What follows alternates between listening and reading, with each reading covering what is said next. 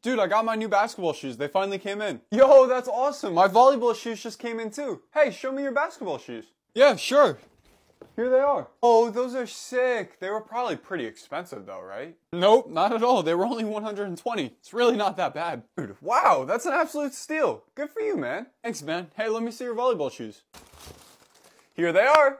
Oh, those are, really white. Okay, I know what you're thinking. They're not nearly as flashy as your basketball shoes, but these are Mizuno's. The best, well, and only, volleyball brand for shoes. Are they missing the design? Oh, I got it. They're the type of shoes you, like, color in yourself, right? Make your own design? Oh, dude, this is how they're supposed to be. What, you don't like them? Yeah, no. If we're being honest, I hate those. I feel like I've seen my grandfather walking around the house in shoes like that. But for a shoe to be that boring and dumb, they were probably cheap though, right? Yeah, you could say they're on the cheaper side, like $200. $200. Oh my gosh.